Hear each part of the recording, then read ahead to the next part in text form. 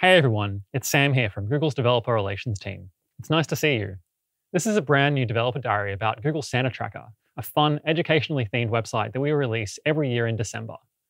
This site is built by a whole team of helper elves, not just me. So let's get started and have a look at the site. Santa Tracker is a winter playground. We have a bunch of different scenes here to explore, different houses, including some which are very coding themed, which we really like. There's some Easter eggs hidden throughout the site, things like this little balloon here which you can take off. And it's mostly built with Polymer, the web framework. In this series, we're going to share a bunch of learnings with you, things that we've discovered in building Santa Tracker and things you can take away and use in your own sites. The most important thing to remember is that Santa Tracker is on GitHub, so you can actually follow along at home. Go to the Google organization here and check out Santa Tracker Web. The instructions are below of how to build it. So curl up by the fire, grab a cup of hot cocoa, and learn a little bit about Santa Tracker with me this holiday season. Thanks for watching. You can subscribe to the Google Chrome Developer channel down here, or check out some other great videos along here.